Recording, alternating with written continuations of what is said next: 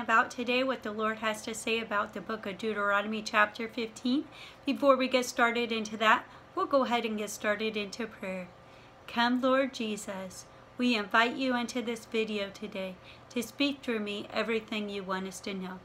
Give us spiritual eyes to see the things you want us to see, spiritual ears to hear the words that are spoken today, spiritual heart to be open and able to receive all that you have for us. Give us wisdom and understanding about what we're about to read, watch, and listen to as we put on the helmet of salvation, breastplate of righteousness, belt of truth, feet of readiness, shield of faith, sword of the Spirit. Guard and protect us, our vehicles, our loved ones, their vehicles, others, their vehicles, and the animals as well as we're traveling to and from different locations today. Send down our guardian angel to protect us. We thank you for them. Give them and us the rest and restoration we both need to do the work you've called us to do. Send down the Holy Spirit to guide us into all truth today. We plead the blood of Jesus and pray Psalm 51 and 91 over us and our loved ones today. If there's anyone we need to be praying for, speaking encouraging words to, and or listening to, just show us that person. We pray that you heal our bodies, minds, and spirits. Take away any and all distractions away from us right now so we can focus on you. And we pray against any attacks of the enemy over us, our loved ones, our leaders, and the world.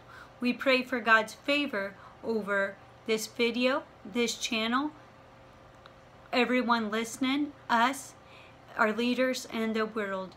We pray, Lord, that you just heal our land and show mercy on us and protect our cities and give us godly and divine wisdom to make the right choices today and decisions for us and for our country and for our leaders. We just pray we pray, Lord, that you reveal to us what leaders you want us to be choosing as we go and vote, Lord. Just help us to choose the right leaders that you want into leadership, that are going to do your will, Lord. We thank you for that. And also, Lord, we thank you for the leaders that we currently have. May you safeguard and protect them each and every day. And if they aren't leading the way you want them to do, change their hearts to want to serve you and lead the way you've called them to do. And we thank you for that. And Lord, we come to you in repentance of our sins and ask that you forgive us of them, whether they be in word, thought, and or action against you, ourselves, and or others. And we forgive those, Lord, who've sinned against us.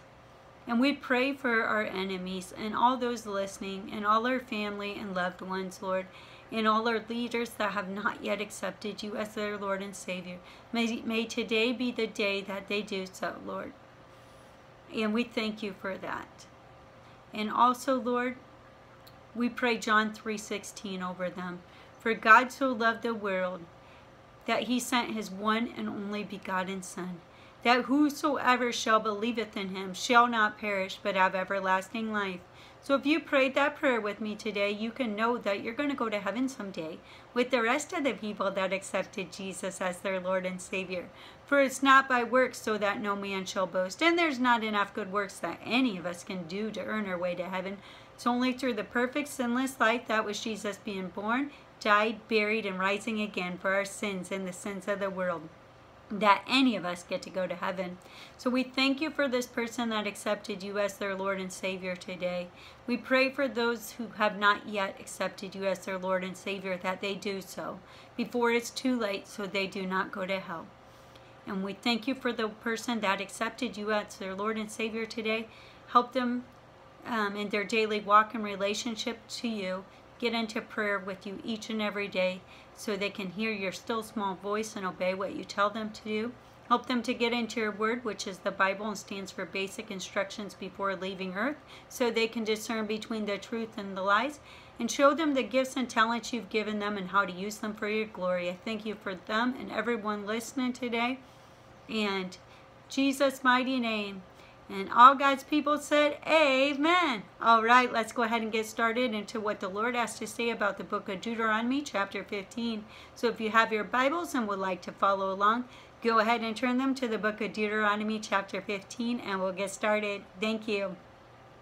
At the end of every 7 years, thou shalt make a release. And this is the manner of the release. Every creditor that lendeth aught unto his neighbor shall release it. He shall not exact it of his neighbor or of his brother, because it is called the Lord's release. Of a foreigner thou mayest exact it again, but that which is thine with thy brother thy hand shall release, save when there shall be no poor among you. For the Lord shall greatly bless thee in the land which the Lord thy God giveth thee for an inheritance to possess it. Only if thou carefully hearken unto the voice of the Lord thy God, to observe to do all the commandments which I command thee this day. For the Lord thy God blesseth thee as he hath promised thee. And thou shalt lend unto many nations, but thou shalt not borrow. And thou shalt reign over many nations, but they shall not reign over thee. If there be among you a poor man of one of thy brethren within any of the gates in thy land, which the Lord thy God giveth thee, thou shalt not harden thy heart, nor shut thy hand from thy poor brother. But thou shalt open thy hand wide unto him, and shalt surely lend him sufficient for his need, and that which he wanteth. Beware that there be not a thought in thy wicked heart, saying, the 7th year, the year of release, is at hand. And thy eye be evil against thy poor brother, and thou givest him not. And he cry unto the Lord against thee, and it be sin unto thee. Thou shalt surely give him, and thy heart shall not be grieved when thou givest unto him. Because that for this thing the Lord thy God shall bless thee in all thy works, and in all that thou puttest thy hand unto. For the poor shall never cease out of the land, for therefore I command thee, saying, thou shalt open thy hand wide unto thy brother, to thy poor, and to thy needy in thy land. And if thy brother, an Hebrew man, or an Hebrew woman, be sold unto thee, and serve thee 6 years, then in the 7th year thou shalt let him go free from thee. And when thou sendest him out free from thee, thou shalt not let him go away empty. Thou shalt furnish him liberally out of thy flock, and out of thy floor, and out of thy winepress, of that wherewith the Lord thy God hath blessed thee, thou shalt give unto him. Thou shalt remember that thou wast a bondman in the land of Egypt, and the Lord thy God redeemed thee. Therefore I command thee this thing today. And it shall be, if he say unto thee, I will not go away from thee, because he loveth thee and thy house, because he is well with thee, then thou shalt take an awl, and thrust it through his ear unto the door, and he shall be thy servant forever. And also unto thy maidservant thou shalt do likewise. It shall not seem hard unto thee when thou sendest him away free from thee, for he hath been worth a double hired servant to thee, and serving thee 6 years. And the Lord thy God shall bless thee in all that thou doest. All the firstlings males that come of thy herd and of thy flock thou shalt sanctify unto the Lord thy God. Thou shalt do no work with the firstling of thy bullock, nor shear the firstling of thy sheep. Thou shalt eat it before the Lord thy God, year by year, in the place which the Lord shall choose, thou and thy household. And if there be any blemish therein, as if it be lame, or blind, or have any ill blemish, thou shalt not sacrifice it unto the Lord thy God. Thou shalt eat it within thy gates. The unclean and the clean person shall eat it alike, as the roebuck and as the hart. Only thou shalt not eat the blood thereof. Thou shalt pour it upon the ground as water. And that's the end of what the Lord has to say about the book of Deuteronomy chapter 15. Hope you all enjoyed and were blessed by it. We are going through the Bible, verse by verse, chapter by chapter, all the way from the beginning, from the book of Genesis, all the way to the end, to the book of Revelation.